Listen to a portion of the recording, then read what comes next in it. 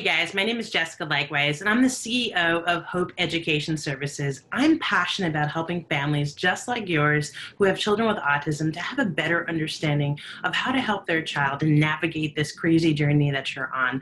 So I've been working with children with autism as an ABA therapist for more than 11 years, and I founded my company, Hope Education Services, to make treatment available online for kids all over the world.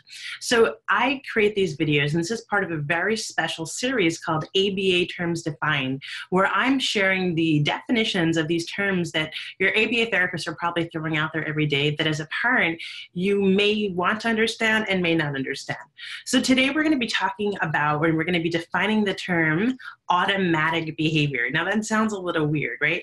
So in ABA we have two types of behaviors. There's social behaviors and there's automatic behaviors. So an automatic behavior is a behavior that doesn't involve another person. So it's essentially anything that anyone does by themselves. So if I am home in my house by myself and I'm hungry, so I go to the microwave and I put some food in and I heat it up, that's an automatic behavior because it has nothing to do with anybody else. Now, if I were to have asked someone to give me food, well, that would be a social behavior. So the automatic, again, it's not involving anyone else. So if I tie my shoe and I am, in my house and by myself, I'm an adult, I tie my shoe, or even if I'm out, it doesn't matter if anyone else is around, right? Typically as adults, you're not asking anyone to tie your shoe, you're just tying your shoe by yourself, hopefully. So that would be an automatic behavior. And if the music is too loud and I'm driving in my car and I turn the music down, that is an automatic behavior. If I'm a passenger in a car and I ask the driver to turn the music down, it's a social behavior.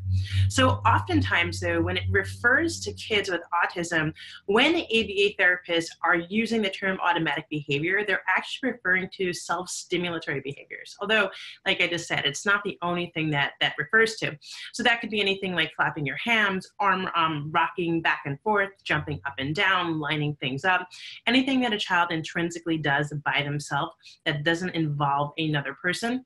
So the idea is that they're accessing the reinforcer by themselves. So that may be a little confusing. So in ABA, there's always three parts of a behavior. There's the antecedent, the behavior, and then the consequence. So with an automatic behavior, the antecedent is always an intrinsic desire for either to gain something or to take something away. So with automatic behaviors, there's automatic positive behaviors and automatic negative behaviors. So in the event that I were to want to turn the radio off, that would be an automatic negative behavior because the music is going away, and that's what's reinforcing my behavior. My turning down the music being turned off makes me essentially happy, right? That's why I did it.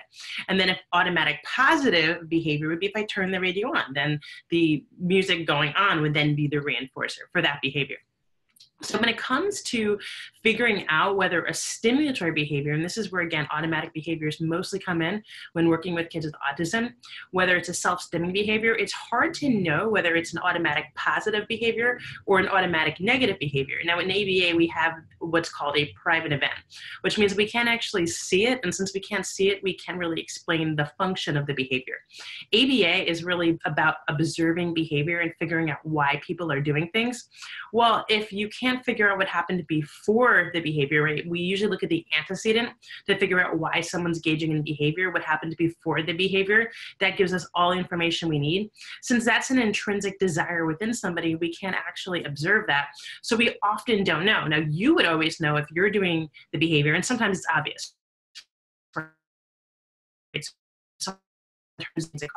Obviously that's an automatic negative behavior that would totally make sense. But in the event someone is doing something like hitting their head on a table, I don't know if they have a headache and they're trying to make their headache go away. I don't know if, for some reason they find that a pleasurable sensation. Sometimes kids with autism, they have different sensory experiences with things that may differ from you or I, or even someone is flapping their arms, right? I don't know if they're trying to calm themselves down by doing that. I don't know if they're doing it just because they like the way it feels. It can be hard to figure out. So you can't always predict or can't always tell whether something's an automatic positive or automatic negative behavior. But the key thing I want you to know and walk away from watching this video is an automatic behavior is essentially anything that anyone does that doesn't involve another person, giving them access to the reinforcer. So I really hope this video was helpful. If it is, I'd love for you to connect with me on YouTube, subscribe to this channel. I put tons of videos out just like this one, just for you. It's parenttrainingvideos.com. That's where you can find my channel. If this is your first time finding this video. Now, I also just want to let you know, I love to answer your questions. Sometimes I'm making videos in this particular video is part of this series where I'm talking about all the different ABA terms, but sometimes I make videos just to answer parent questions. If you chat a question in on this YouTube video in the comments section, I read and respond to all the comments, and I promise you I will make a video for you to get your question answered. So I hope that you enjoy this. I hope to connect with you again. If you are interested in more free content, I want you to head over to my webpage. It's hopeeducationservices.com. Under the section free resources, I have 4 ebooks, and I'd love to just give you one for free and to connect with you every week on my weekly newsletter when I send out videos like this and all sorts of different blog posts with tips and tricks on how to help your child. So I hope you make it an amazing week, and I hope to talk to you again soon.